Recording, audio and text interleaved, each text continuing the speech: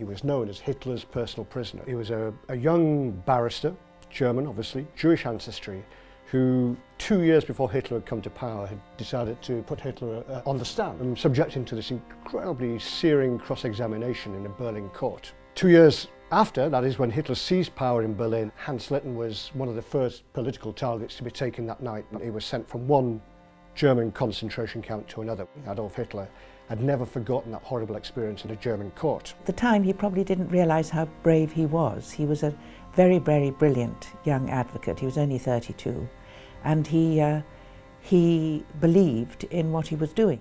It's very rare that you get a script with as beautifully written as this, for a start. And the story was completely unknown to me. I hadn't heard of Hans Litten. I'd never heard of Irmgard Litten, so it was an eye-opener. And plays like this remind one what a democracy is. And I think what Irmgard can't believe and outrages her is the fact that there is such a thing as democracy and law and order and freedom of speech and all those things that we hold and take absolutely for granted here. Irmgard's particular situation is one that will touch a lot of women, I think, because it is a mother's view of things. They will do anything. It has affected people a great deal.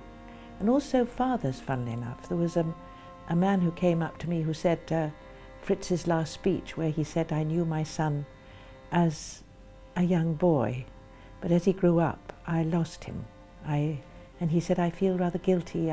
He felt the same. He felt rather guilty about his not understanding this grown man, and how the mother understood the child but respected the man he was growing into. And that has been very prevalent. I'm very lucky to have met Mark and have this wonderful play to do. It's most brilliantly written, and I can't believe my luck. You can't make people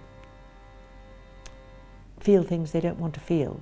An audience will have to come and see how they feel about it. Today I think it speaks about the enduring struggle, which is a political struggle, and the enduring love that mothers especially, it's not to say fathers as well, but it's the mothers who put up the front line, have for the children who are disappeared by a regime. That, to me, that's a very important story.